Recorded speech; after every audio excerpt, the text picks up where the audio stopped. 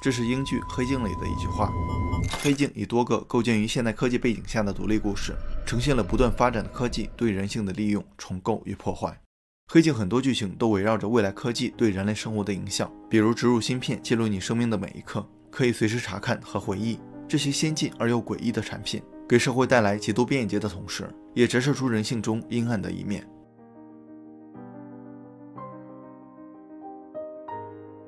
回到现实，我们也都在享受着科技发展带来的红利。一部手机就可以满足人们的社交、游戏、购物、打车等日常需求。手机改变了我们的生活方式，也成为了我们必不可少的一部分。中青校媒面向全国各地的2077名大学生发起关于手机使用情况的调查显示，85%的受访者每天使用手机时长在3个小时以上，近1/4的人每天使用手机时间在8个小时以上。意不意外？开不开心？是不是感觉不可思议？但更值得注意的是，我们对电子产品趋之若鹜的时候，开发这些产品的硅谷大佬们却越来越排斥电子产品。一边是人们点亮屏幕享受着即时快乐，一边是大佬们面对黑镜陷入沉思和忧虑。2011年，乔布斯接受《纽约时报》采访时说过，他从来不会让自己的孩子使用 iPad。美国著名科技杂志《连线》的前主编、长尾理论的作者克里斯·安德森对家里的每一台电子设备都设定了严格的时间限制，他的5个孩子从不准在卧室里使用屏幕。硅谷高管们一边铸造起手机、平板电脑和社交网络的科技产品王国，一边每年花3万美元学费把子女送入无科技私立学校，让他们去学习喂鸡、刷猪、缝补衣物，与自己开发出的科技产品隔绝开来。远离科技的教育方式正在成为硅谷科技新贵子女的象征。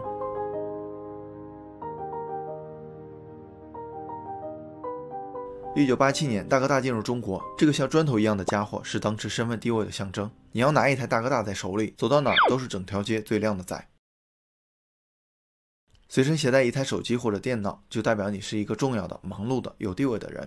哎呀，你看看，满天都是飞机啊，这满街都是电脑啊！现在什么世界了？你醒醒吧你！然而现在恰好相反，如果你真的有能力，可能不必时刻盯在屏幕前。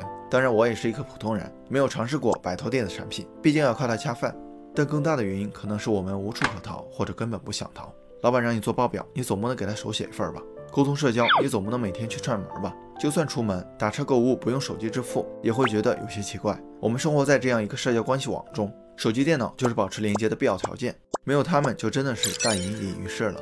另外，人们得到了即时快乐，逐渐沉浸甚至上瘾，不会觉得这样有问题，所以也没想过逃。刷完短视频跑去吃鸡，吃完鸡再去看综艺，接着奏乐，接着舞。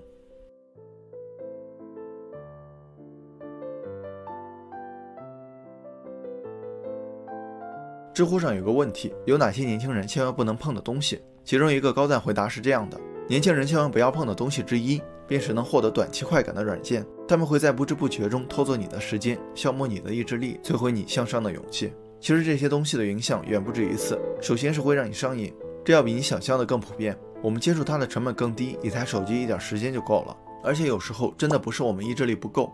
被称为设计伦理学家的特里斯坦·哈里斯认为，人们手机上瘾是因为在应用的背后，很多人在深度研究用户心理和使用感受，目的就是破坏你的自律。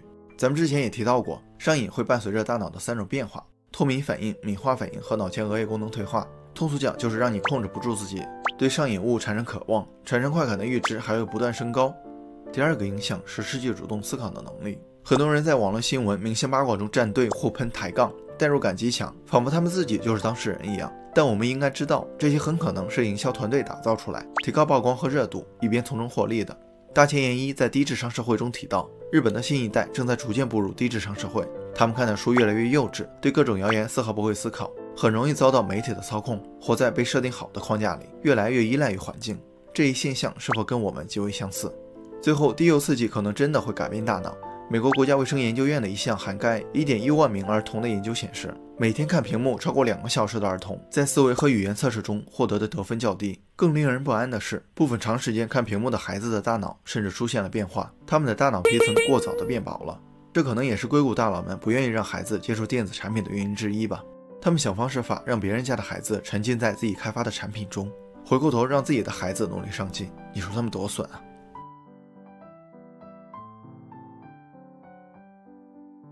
全球化陷阱一书中最早提出了一个奶嘴理论，意思是全球化会加剧贫富差距，全球20%的人会掌握越来越多的资源，而另外80%的人则只能被边缘化。但这80%的人并不会安于现状，如何化解这80%的人和20%精英之间的冲突，消除这80%人口多余的精力和不满情绪呢？当时的美国智囊团布热津斯基认为，给这80%的人塞上一个奶嘴，让他们安于为他们量身打造的娱乐信息中，慢慢丧失热情、挣扎欲望和思考能力。另外一个说法更值得我们去深思，幕后玩家打造的明星、游戏等大量娱乐产品，实际上是让我们沉浸于此，信任获得巨大收益的手段。你的时间、注意力最终都会成为金钱，跑到别人的口袋。曾经有人提出过一种理论，数字劳工。他的意思是，互联网时代媒介的每一个用户，实际上都是这些企业的免费工人。为什么这么说呢？举个例子，对于一个 APP 来说，下载量和使用量就是它最大的价值。只有使用的人多了，大量流量进来，才有变现的可能性。卖货、卖会员、卖广告都可以，有变现能力才会引起投资人的青睐。所以开发 APP 的技术团队和营销团队，他们绞尽脑汁就想引诱你去点击、频繁打开和长时间停留。你每天刷的短视频、直播间双击的666、朋友圈秀的优越、网络话题下的评论，都会转变成一条条数据，最终变成可视的收益。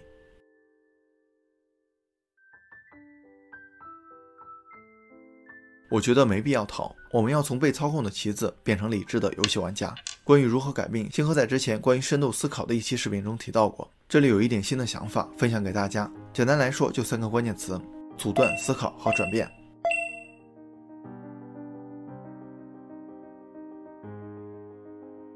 阻断低诱信息的获取，手机里不断弹出的诱人消息，意志力再强的人也难免会有松懈的时候。只有从源头切断，关掉 APP 的推送，才能降低点亮手机的屏幕。肤浅的综艺、泡沫剧、热点信息、娱乐八卦尽量不去关注，更不要角色代入、站队互喷。我们在吃瓜的同时，幕后玩家很可能也在看戏。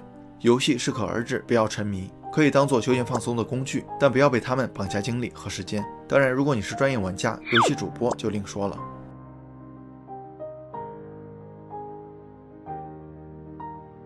独立思考，拒绝从众。研究大众心理学的乌合之众指出，当一个人融入群体后，他的所有个性都会被这个群体所淹没，他的思想会被群体的思想所取代。而当一个群体存在时，他就有着情绪化、无意义、低智商等特征。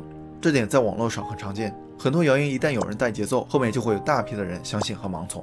用输入输出的方法培养独立思考的能力，看书学习就是输入的过程，然后构建知识体系，遇到问题深度分析、理性判断，这是输出的过程。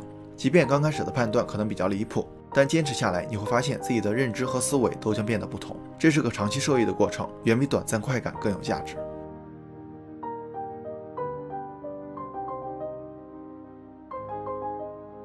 寻找垃圾快乐的替代品，没有了即时快乐，拿什么填充空虚的内心呢？你可能会觉得，不玩游戏、不看综艺、不刷短视频，那生活该多无趣啊！是的，如果没有其他事情取代它们，只靠意志力约束，坚持不了几天。《肖申克的救赎》中一句台词记忆深刻，安迪在被关1个月禁闭后被人问到，你是怎样度过漫漫长夜的？安迪回答说 I have Mr. Mozart to keep me company. So they let you tote that record player down there, huh? It's in here. In here. 一个有价值的目标，一个长期受益的习惯，几本让你进步的书籍，几个互相鼓励的朋友，都是填充空虚内心的完美替代品。当你找到可以在漫漫长夜陪伴你的莫扎特，你就不会再想要原来的垃圾快乐。